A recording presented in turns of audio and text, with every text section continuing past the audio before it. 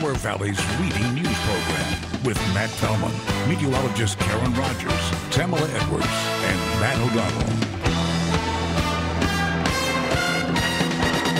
So today, a big change. Yes. Not going to be like monsoon outside. Remember what the sun looks like? No. Can you find your sunglasses? Remind me. Okay, it's going to be beautiful out there. Alicia, I think that Corey would at least be the Phillies' 8th or 9th hitter. Absolutely. Incredible. And we'll hear more was from out of here. During the rush, you have to switch to streaming, and then brighter news coming up at 7:30 a.m. Otherwise, GMA is next.